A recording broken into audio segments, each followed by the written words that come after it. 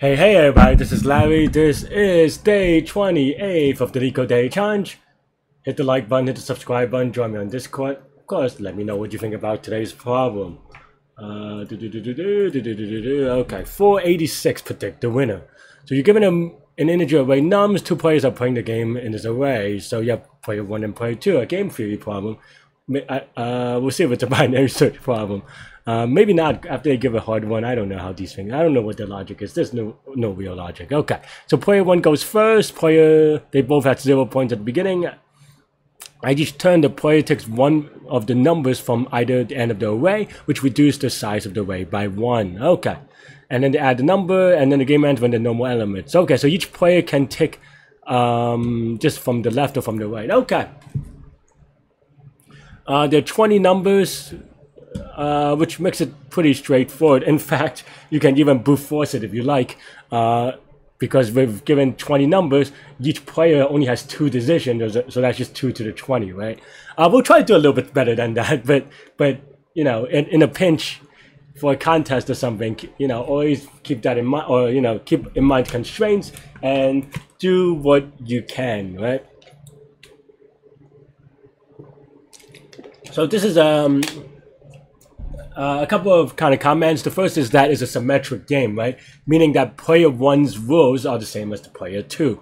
There are more nuances than that for sure. So don't you know grill me on the pedantry, but that's a big part of it. The other thing is that not that by itself, but this is a mini-max game, right? Meaning that even though it's true false and you're just trying to gauge if you can win, if you play optimally, you will maximize your score, because maximizing your score is directly related to whether you could beat the other person. There's no, in a way, you can think about it as like almost like a greedy kind of thing, right? There's no strategy in which you take a fewer points but has a higher win probability. Well, win probability. That phrasing may be a little bit off. I mean, you may take like a lower score, lower intermediate score, but if you optimize for your final score to be the max, then whatever path that is, you know, it is, right? And of course, this is you know, a solved problem, or deterministic, so there is a solution. So yeah, I mean, you know. Okay, so yeah, so you know, one way that you can kind of think about this, as we said, is the 2 to the 20 thing, where you brute force left and right. You know, just for each player, you take one from the left, you take one from the right, and then you kind of just simulate, right? So that's n times 2 to the n. That'll probably be good enough. Maybe not actually, but you know, if in some language it'll be fast enough. Probably not Python though, to be frank. At least on Leetcode. So, but the other thing is that you can kind of. So one way that you may think about brute forcing, right? Oh, sorry. Yeah, one way you may think about brute forcing is, well, you remove one from the left, or you remove one from the right. So then now you have a sub array, and having that sub array, you can now do recursion on it, right? You take the left, or you take the right one element, and so forth. And of course, given that. It doesn't change really, or so if you kind of follow through that logic a little bit, then the entire thing is going to be, you know, you just basically remove some amount of prefix and remove some amount of suffix, because you can't just like pick a random number in the middle for player 1, at least during an intermediate step.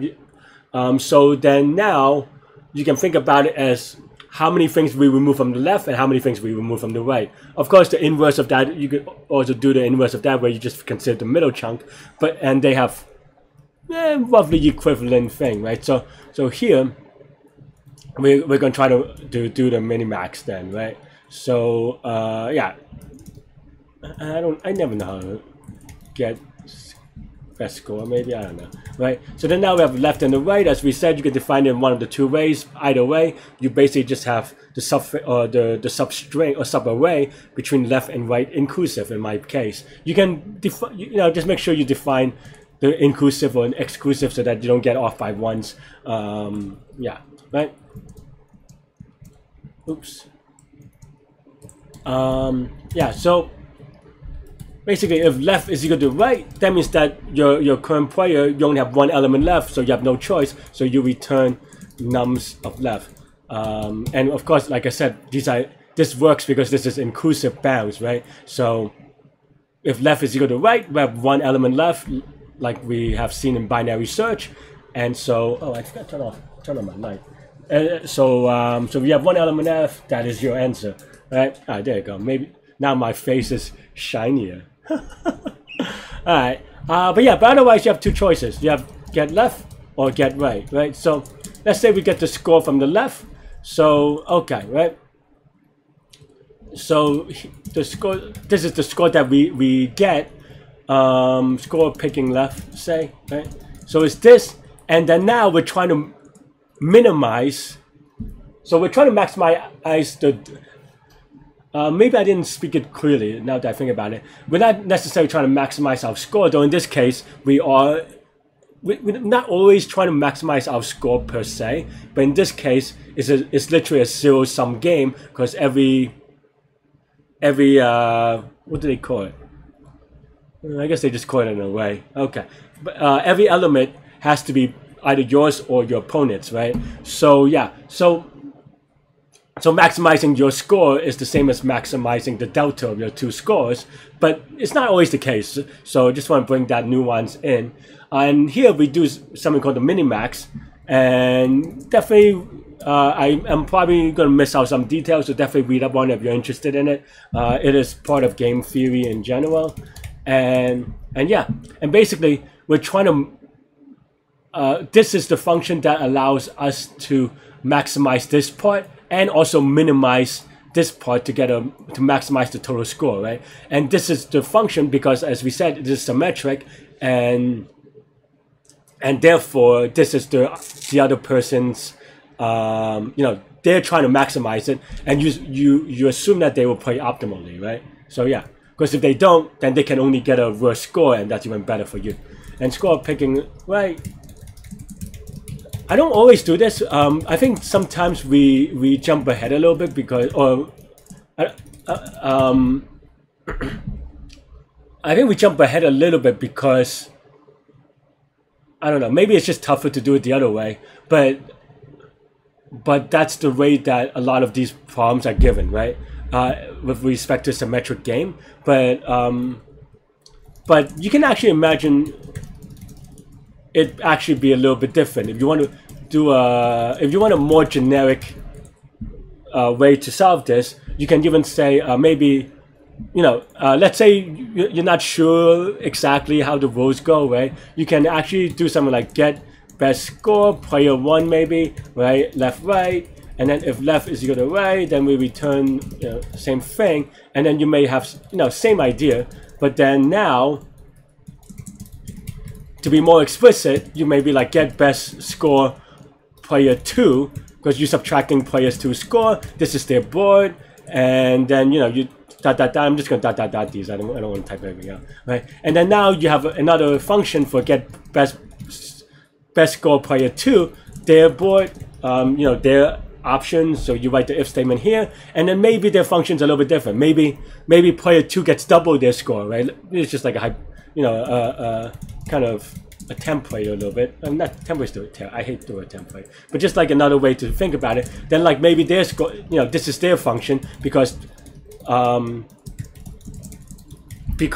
they get double score for their things, right? So, you know, so you may also break it down to two different functions. In this case, because they have the same score, and this is what we meant by symmetric, they actually have the same function, and you can actually just reuse the function. But it's not always the case. So I just want to, you know, maybe bring it on mind. And in some different problems, even if it is a symmetric problem, the structure is hard enough to write in a way that is generic that you can, that maybe splitting them out into two functions, it's easier to kind of visualize and debug and score itself, right?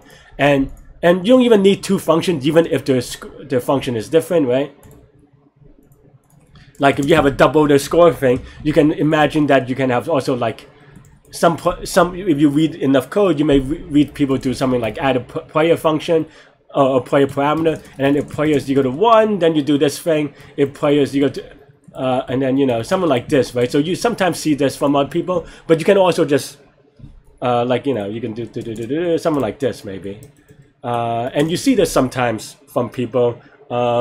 That's fine, but I also like having different functions, because then now you have a clearer separation. The only negative, if you will, is that you're going to repeat some code, but it depends on the problem. It depends on how you think about the problem and all these things. I just want to give you options, right? Okay, so going back, of course, now this is our score picking left, and this is our score picking right, our final score if we kind of followed the chain all the way through and everyone plays optimally. So therefore, we just take the max of those two. Remove player because and that's really it. We could get the best score of 0, 0. Oh, sorry, not 0, 0. 0 n minus 1, and then also if this is what happens in a tie. Okay, if the tie, then player 1 is still the equal. So then we just if this return true, otherwise return false, and that's pretty much it. Those of you who are ahead of me may kind of notice that here we can actually do optimize, right? This is actually the thing that I said. If you just leave it like this, it probably will pass. I'm not 100% sure, but it will take 2 to the 20, which is a million-ish, which should be okay. I mean, we can actually test this real quick, right? But in theory, it'll be okay, right? I mean, Leetcode is a little bit slow, so you can see that it doesn't take that much, and but I'm going to go, and this is because n is equal to 20. But of course, n isn't usually 20 for a problem like this, because, well, you can do the next thing that most people expect you to do, especially if it's a medium, nowadays anyway. Though maybe the game theory part's a little bit tricky if you haven't seen it before. But yeah, but notice that left can only go from 0 to n, right can only go from 0 to n, technically left to n. So that means that we can, well, we can memorize it, right? So here we can do something like hash cache, oops. And so, right?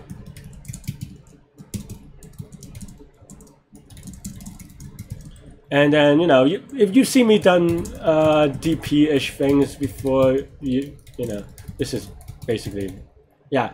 Basically, we just set out for every input, we make sure that if it has the cache, then we return the cache. And of course, we also have to save it down so that we don't have to redo the same thing. And now you have reduced this from 2 to the n to n square, right? Why is it n square? Well, like, there are n square possible inputs to this, and each of them takes all of one time and all of one space. Let's run it again, and actually surprising that this is, did I not cache correctly? Oh, I forgot to write true. See, but now you can see that it is much faster, obviously. But yeah, oops, I actually forgot to cache. Well, like I was talking and got confused. But yeah, this one, oh, I guess in the past I thought that we didn't need to memorize, and then, yeah, and then I had to do the caching thing. Okay, so I was wrong on this one, but I think in certain languages you probably could get it memorized, but Leetcode is unpredictable, I suppose. That's all I have for this one. Hope you were able to predict the winner? Man, winter is coming. Predict the winner. Stay good, stay healthy, to good mental health. I'll see y'all later. Take care. Bye-bye.